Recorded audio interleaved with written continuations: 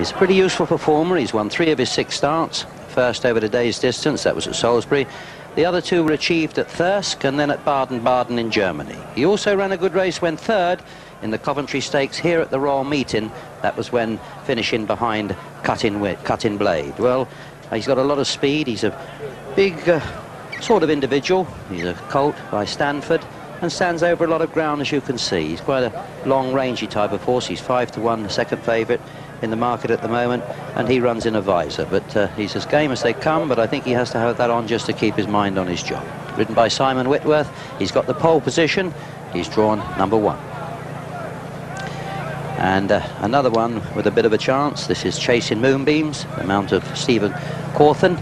He represents one of the, or she represents one of the main chances of keeping the race at home. She's got quite a lot of speed, I think you'll see, after the gates open, and she also has a good turn of foot. Her 1 win was at Newmarket in July when beating Regency Fee.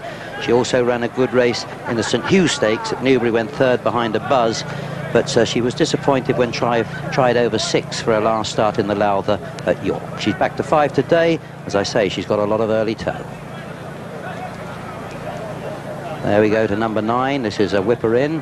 Whipper In was beaten a length by Singing Stephen at Ayr last month, giving the winner £3 on that occasion. Today they meet at levels, and I think there'll be little to choose between them. Quite interesting bred, Whipper In, by Bay Express, and out of a very nice mare, Whip Finish, who was by Be Friendly. Well, that's going to bring back a lot of pleasant memories for Peter O'Sullivan, who had owned, in fact, Be Friendly, and was the winner of the Vernon's Gold Sprint at Haydock twice, and what a sire of brood mares he's turned out. Well, I quite like the look of Whipper In, but whether he's quite good enough to touch off a Group 3 race today, we'll have to wait and see.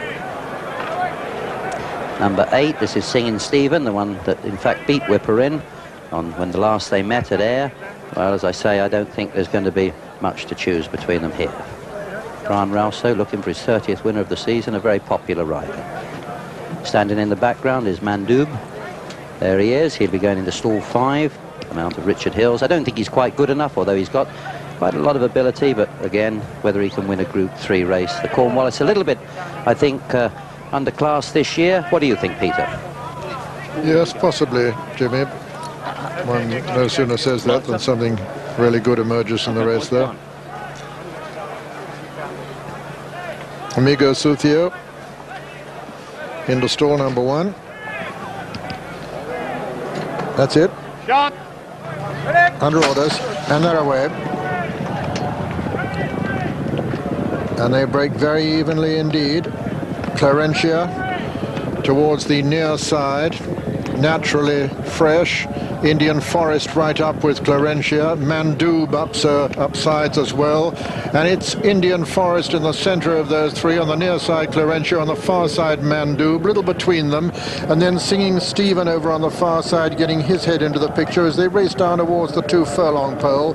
With his white face, Indian Forest just with a fractional advantage from Clarentia. Singing Stephen on the far side. Mandub. Singing Stephen now, the challenger to Indian Forest. Clarentia in the center. Singing Stephen with the advantage now as they hit the furlong pole, and it's Singing Stephen with the advantage from Clarentia now, and Whip Finish coming there, Whipper In coming there fast on the far side as they race into the closing stages. It's Singing Stephen though from Clarentia. Singing Stephen, Clarentia and Whipper In, and at the line Singing Stephen wins it from Whipper In 2nd and 3rd Clarentia, and 4 Indian Forest. That's the 1, 2, 3, 4.